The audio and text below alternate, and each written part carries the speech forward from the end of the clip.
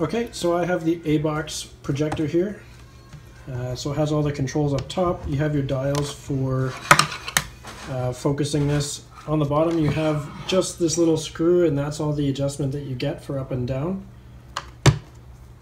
On the side we have the VGA, we have an SD card, we have the headphone, the AV, USB, and HDMI. And then on the other side you have the power outlet.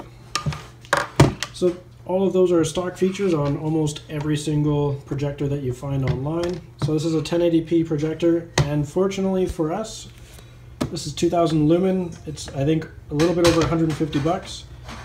And we're going to compare it to the 1500 lumen $110 projector, which pretty much has all the same outlets. And it's also 1080p. So pretty much the only difference, they both have the same software installed.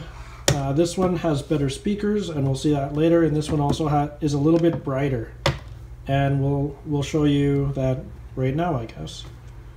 Okay, here we are getting him up and running. Here's the 2000 lumen A-Box versus the 1500, and I guess something to observe is that the A-Box has a little bit more noise than the 1500. You can hear it here. And that's compared to the 1500. I don't know if you can hear the difference. Alright, so here I have the 2000 lumen projector hooked up and the 1500 lumen projector hooked up. So here we are. This is the 2000 lumen projector, and it's sunset. We have no major lights on in the house, and I would definitely watch a movie with this quality of video. We have it at about 12 feet from the projector to the wall, and because it's 1080p, I can see it's a little bit pixelated. It wouldn't ruin my movie, and if I really cared about it, I could move the projector closer to the wall, but for me that's fine. So again, that's the A-Box 2000 lumen. Let's switch to the 1500 lumen. There we go. Okay, so this is the 1500 lumen. You can see that there's a clear difference.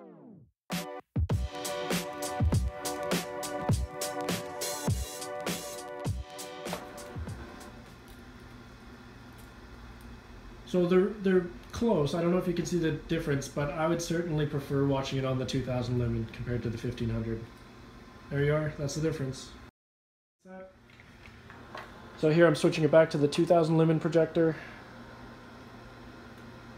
So here we can see the colors are more crisp. The darks are darker. The lights are lighter. It's just a lot more pleasant on the eyes.